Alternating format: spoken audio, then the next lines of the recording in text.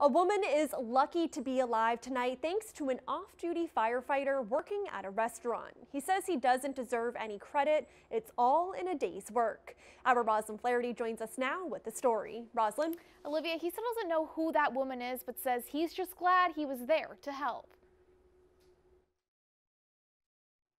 Johnny True is being called a hero at Eller's restaurant in Leicester after he saved a woman's life. Right place, right time, and I jumped on it.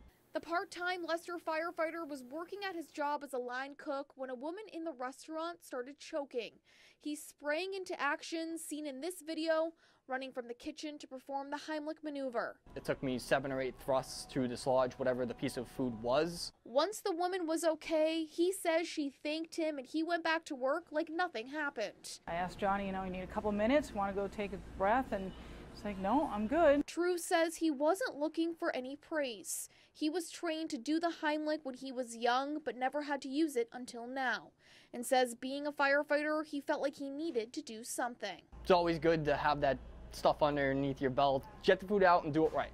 That's really what's going through your head. The owners posted about the incident on social media to give him the credit he deserves, and says they're lucky to have a well-trained firefighter on their team. He's a very humble person who did a really outstanding thing. He also got a congratulations from his dad, who is also a Leicester firefighter. As for the woman, the restaurant says she was checked out by EMTs and is okay. Roslyn Flaherty, Worcester News Tonight.